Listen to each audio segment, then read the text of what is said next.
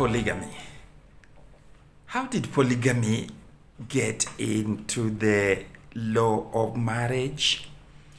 The question of polygamy is truly the question of the nexus between the law and the cultures of the people. The people have got practices, traditions, and customs, plus beliefs that make them live using certain rules known as social rules, customary rules, and also moral rules. However, still, polygamy is opposed to monogamy. What does it mean? Polygamy means that one man is attached in a marital union to more than one wife at the same time, whereas monogamy means the opposite. One man is attached to one woman at the same time in marriage. There are so many other terminologies that are derived from other disciplines such as anthropology, cultural studies, African studies, and many other studies including history. Another terminology or set of words I want to include here should be endogamy as opposed to exogamy.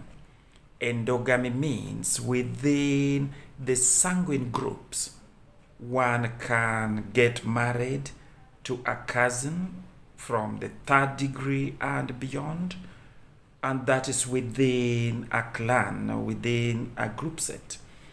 Whereas exogamy means that one must marry only from outside his or her sanguine group. No marriage is allowed among relatives or between relatives. Then we have polyandry.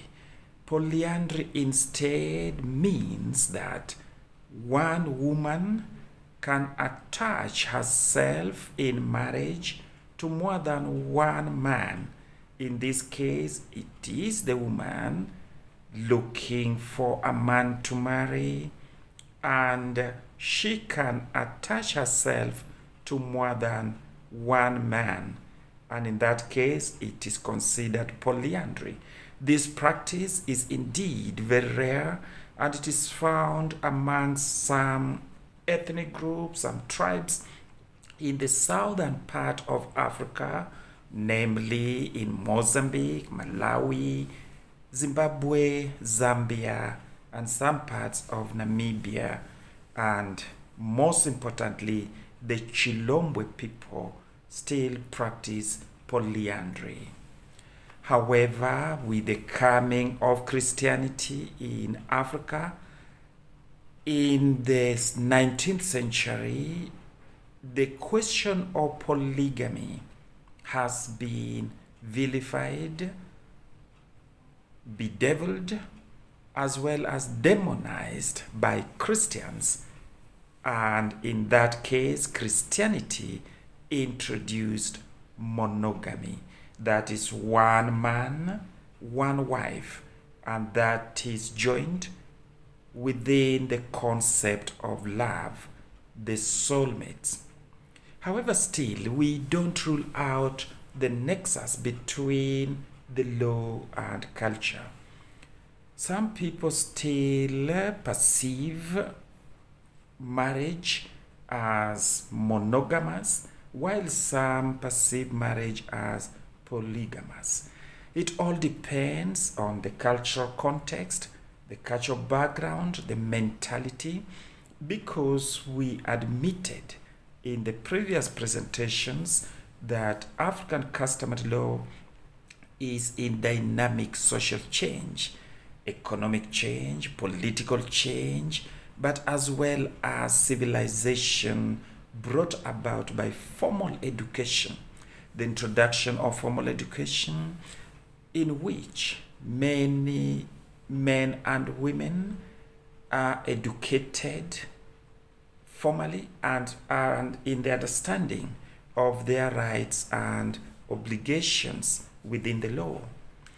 Another change or dynamics within the Marriage Act is within the principles of human rights that are advocated today under the United Nations and some international institutions, non-governmental organizations, intergovernmental organizations.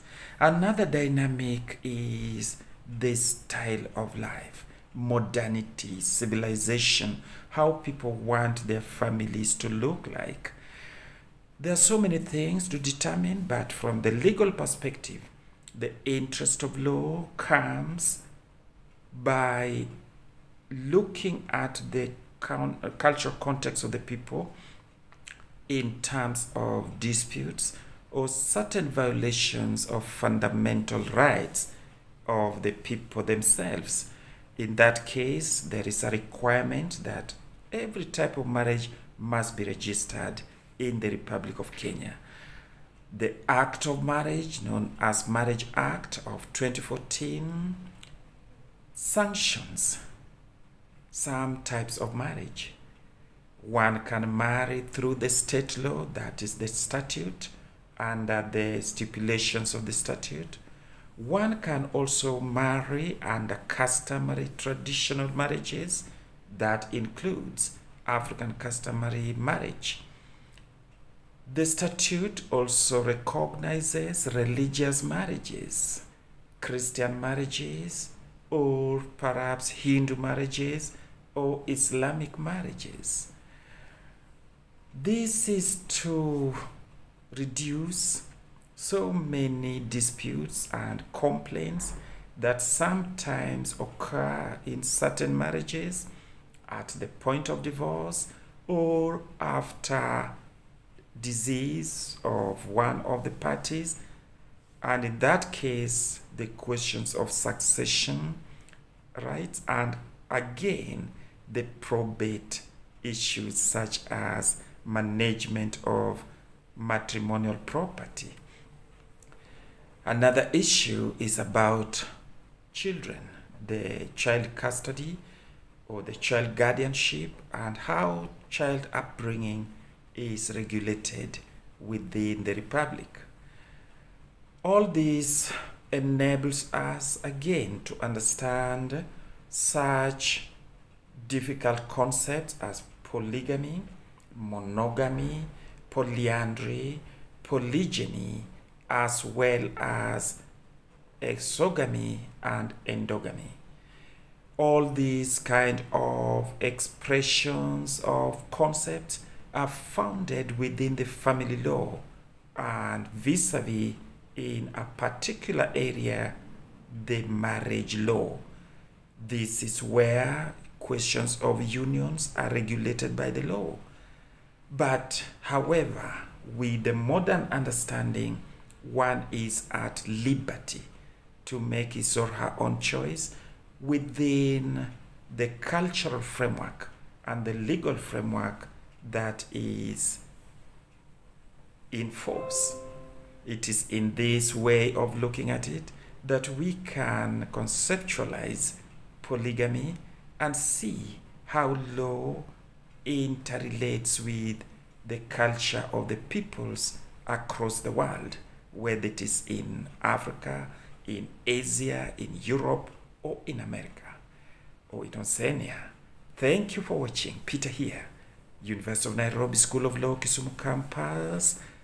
I ask you again to sign up to these video snapshots because they help us to understand or to improve on what we already know. If you like it, share it with your friends and the people you trust. Thank you and bye for now.